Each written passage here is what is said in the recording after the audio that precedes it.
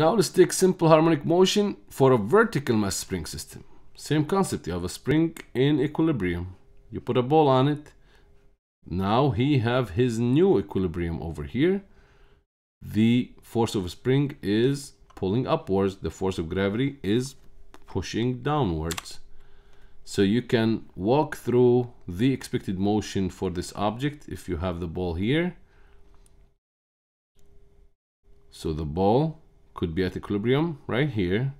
So here there's no ball. You hang the ball on it. Now you have equilibrium. So the F spring equals the F gravitation. The F net would be 0. And here we have the F gravitation more the F spring. So the F net would be upwards because the spring need to pull backwards to his equilibrium. So the spring will be swinging down and up, downward and upward until he find back his equilibrium position and be able to settle down at his equilibrium point. It is important to know that there is some plastic objects and there is elastic objects in the science of materials. When you study material science, you will learn more details about elastic and plastic materials. Elastic material is like a spring. He can go back to his original point after you remove the applied force on it. He will be going through harmonic motion back and forth until he come back to his original point. Plastic object is like the dough that the kids play with, or like you know, a certain plastic material, or like a chewing gum. When you pull it, it will keep pulled. It most likely it will not come back to its original position. But in many cases, the elastic material, which is naturally supposed to go back to its equilibrium point, it has a break point. This tipping break point, if you pass it, if you stretch that spring more than normal, more than what he can handle and can bring back, or more than the return force, then in this case the spring will never be able to go back to his equilibrium. Just that's something to keep in mind from a real world applications. So let's go to our example. We have a spring hanging from a hook on a ceiling. The mass is 15 grams attached to the spring. The spring stretches to a distance of 0.5 meters. If you want to assume the initial displacement is starting from here, then now the new displacement is here, so you have minus 0.5 meters of displacement. What is the spring constant? You have x, you have mass, you have gravitational acceleration. Find k. Of course, we will do some free body diagram analysis here. We have F spring pulling upwards, F gravitation pulling downwards, and we know that for equilibrium we should have the F spring equals the F gravitation. F spring is k by x. F gravitation is mass by gravitational acceleration. K would equal mg over x. We have all those parameters as givens.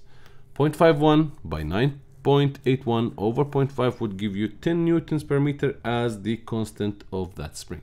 Simple harmonic applications, you know, there is many people who are doing like rope jump or whatever they call it. Usually you are above the river on a certain bridge that's high above the ground, and you have a rubbery rope on that edge with some assistant and crew.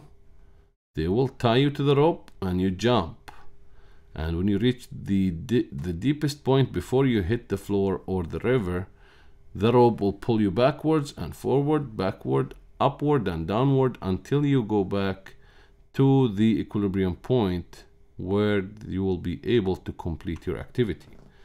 That's exactly what happens with the vertical spring, but here the material is not a steel spring or that material. It could be most likely a rubber rope, but you know, rubber have elasticity and have physical parameters.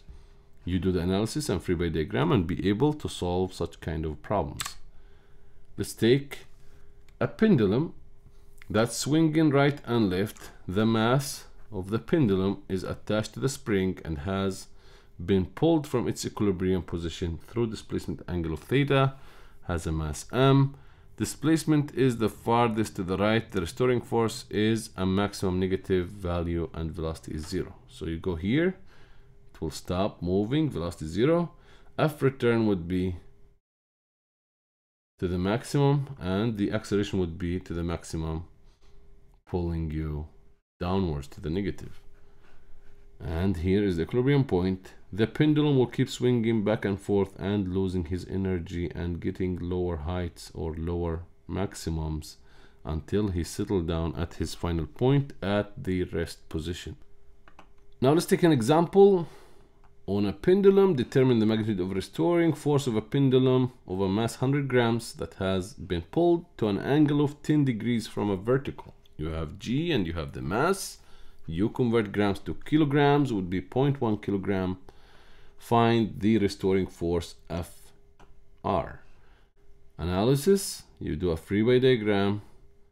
When it's at the highest point to the right, restoring force will be pulling to the left. F restoring, after analyzing the F gravitation perpendicular would be this way, and this is F gravitation normal.